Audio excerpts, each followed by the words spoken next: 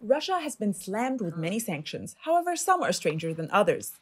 The International Cat Federation's board has announced that it will not register any cat bred in Russia in its pedigree books, nor will they allow cats belonging to Russian exhibitors from entering the International Cat Federation show. They also clarified that the restrictions are valid until the end of May. And while the IPC banned Russian Paralympic athletes from participating in the Beijing 2022 Paralympic Winter Games, Entertainment Arts removed the Russian team from their FIFA 2022 and their NHL 2022 games in a show of solidarity. The Grevin Museum had a similar idea. The museum removed the wax statue of Vladimir Putin from the collection. The director of the museum, Yves Delemot, explained, saying, "We have never represented dictators like Hitler at the Grevin Museum. We do not want to represent Putin today." Some sanctions, however, were inexplicable. Earlier this week, the Canadian Prime Minister announced that Canada would no longer be importing oil from Russia.